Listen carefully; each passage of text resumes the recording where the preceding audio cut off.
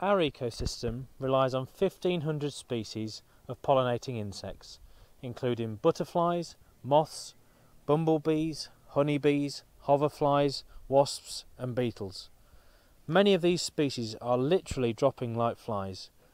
The biggest cause of their declines is habitat loss. There are nearly 24 million gardens in the UK, so even if we all do a tiny bit of wildlife gardening, we could make a massive difference to pollinator populations. Could you set aside just 1 square metre of outdoor space to provide food and shelter for butterflies and bees? We're the Butterfly Brothers, and we're here with Butterfly Conservation to share our top butterfly friendly gardening tips and show you how just 1 square metre of space can be transformed into a pollinator paradise. So now it's time to plant your plot for pollinators, but before you do, there's a few things you should consider. Some flowers produce more nectar and are easier for butterflies to feed from. Also, single flowering varieties have fewer petals, which makes nectar easier to access.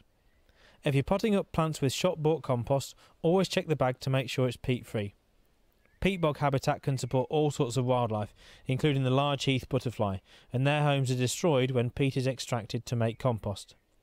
Remember to water your plants so they keep producing nectar, and remember that plants in pots will dry out quicker than those in the ground. It's important not to overwater the plants, and always make sure you've got drainage holes in containers. If you deadhead old flowers, your plants will produce more, providing more nectar and making them look better for longer. Try to avoid using single-use plastics. Many garden centres sell potless bedding plants and instead use biodegradable packaging. Pesticides contain chemicals that harm butterflies and moths, as well as killing your garden's natural pest fighters, like ladybirds. Biosecurity is a big issue. Pot-grown plants imported into the UK run the risk of introducing non-native invasive species and pathogens, with potentially serious implications for wildlife. Growing from seed, swapping plants with friends, and buying potted plants that have been grown in the UK are all ways to reduce your contribution to this problem. If you're not sure of the origins of a plant, garden centre staff should be able to enlighten you.